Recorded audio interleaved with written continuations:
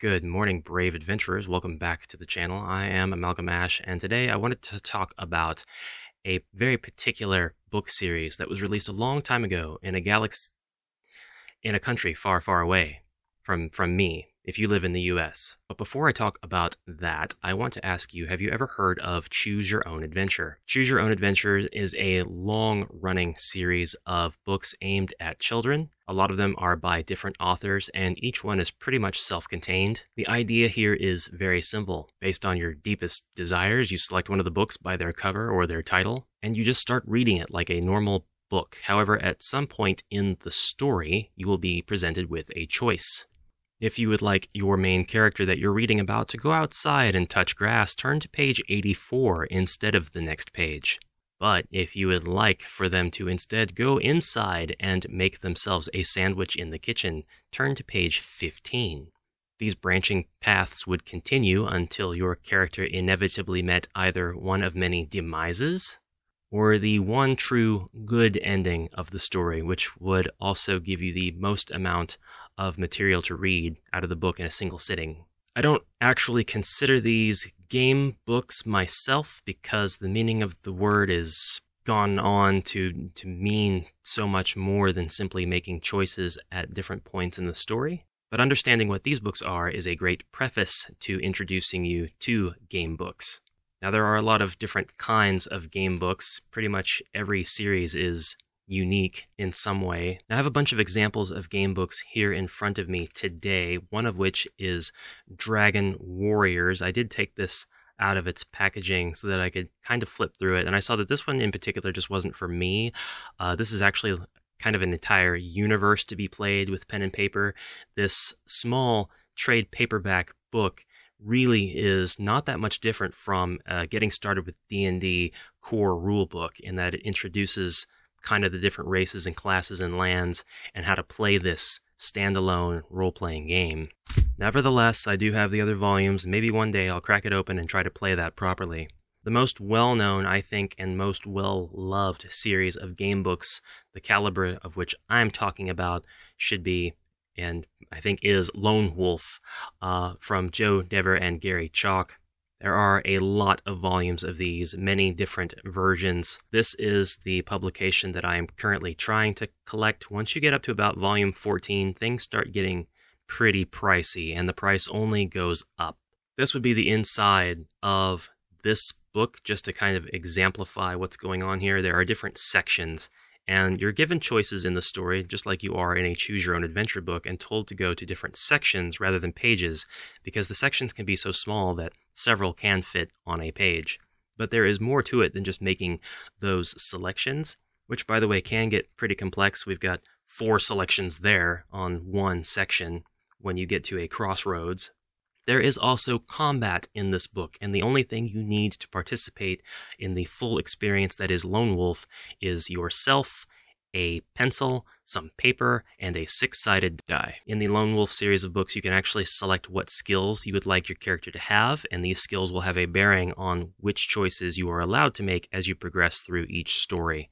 They are not self-contained. You should start from the first one and work your way through the adventures, as Lone Wolf, the titular character, is the same character, growing stronger and stronger with each adventure that you complete. Similar gamebook series include Nightmare, based on the thrilling TV series. This one looked really, really awesome. However, this one is a lot different than Lone Wolf.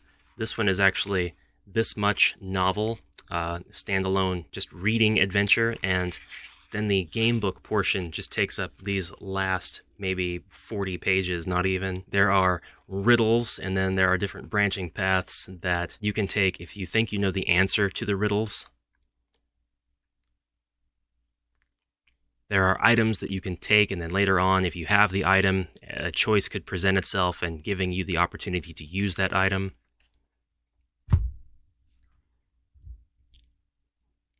Probably right up there with Lone Wolf, but with a completely different dynamic, is Ian Livingstone's Fighting Fantasy series of novels. There are 3 completely different publishings of this series, and the original one by Puffin is by far the most expensive and least accessible So that's why the reprints. Unfortunately, the re-releases of this book series, they don't include all of the books of the original Puffin release in order. One day I am going to be playing all of these game books right here on the channel. This one is Legend of Zagor. This is actually a recurring character. If you've ever heard of the Wizard of Firetop Mountain, that has its origin in a fighting fantasy book. It is typically volume 1 of any fighting fantasy line. It spawned a board game, a video game based on the board game, and Zagor here is actually a character from the Warlock of Firetop Mountain. I believe he is the Warlock of Firetop Mountain, so this is a popular character. Before I get to the meat of this video, or at least the sweet end, I want to show you something I'm very excited about. Fabled Lands is another game book series that's pretty contemporary. It's available on Amazon, and you can buy these books, and they'll be pretty new when you get your hands on them. They are also by Dave Morris. These are distinctive. Instead of being a linear adventure across many books like Lone Wolf or a self-contained adventure per book, these do start with a volume 1, but then there are places that you can go that will transport you to the other books. So essentially you have like 7 books, and each one is kind of based after a region. And if you make it to, say, the port city and you want to take a ship to another book, it will say you may now go to this section of the other book and start there. So if you don't have the book, you can't take the ship because you just don't have that option to continue your adventure in that way. But you can go back and forth between the various books and go claim new weapons, armor, code words, and the like, and revisit old areas. This is an awesome, genius concept, and it's something I can't wait to start playing. I'm going to play it right here on the channel. But in here is the surprise. Did you know, and if you follow Home of HeroQuest fans over on Twitch, shameless plug once again for my buddy Kurgan, you would know that there were a series of HeroQuest novels. Actually, the title of this video is probably going to spoil that, but there were 3 of them. They are not accessible. They are expensive. They're a bit tough to track down in decent condition, and they were only published in the UK by Corgi. But I've got them, and we will be playing these on the channel as well. The first one is called The Fellowship of Four. It uses the art from the HeroQuest game system box, has the tagline based on the best-selling fantasy board game, and the back reads, "Centuries ago, the evil Kyrax was bound by wizardry under the mountains of the frozen north. Now his acolytes are on the brink of freeing Kyrax, releasing his demonic power into the world again. 4 adventurers, the young wizard Fortunato, the elf Eldonus, the mighty barbarian Asgrim, and Anvil the dwarf are drawn together on a quest to thwart the acolytes' plans, a quest to ensure that the terrible power of Kyrax cannot again sweep the land. But will their skills be equal to those of the famed heroes of ages past? Anything less, and chaos will prevail." So these books are even more different in that instead of being a linear progression or standalone, well, they are standalone.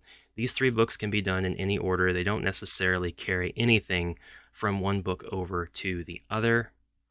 This, however, is the portion of the book that is game. So this is the choose your own adventure side of the book. There is combat, and it is very HeroQuest. I mean, it is very HeroQuest themed. The characters are HeroQuest. The setting is HeroQuest.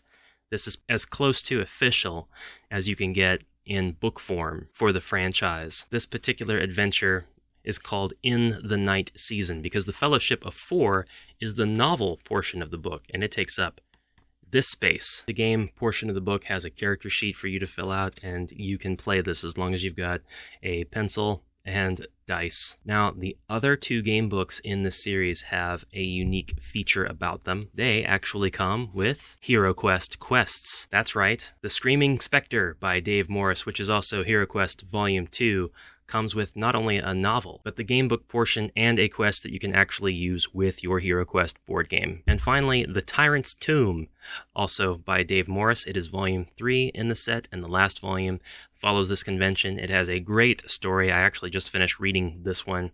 I really loved the story in this one, and it is followed by a choose your own adventure as well as a standalone single quest for HeroQuest. And they're replete with artifacts and mechanics that you don't find in the base game. So I know the question inevitably will be, will Avalon Hill pick up on these? And I think The answer is pretty vague. HeroQuest belongs to Avalon Hill. It is their property now. They have it.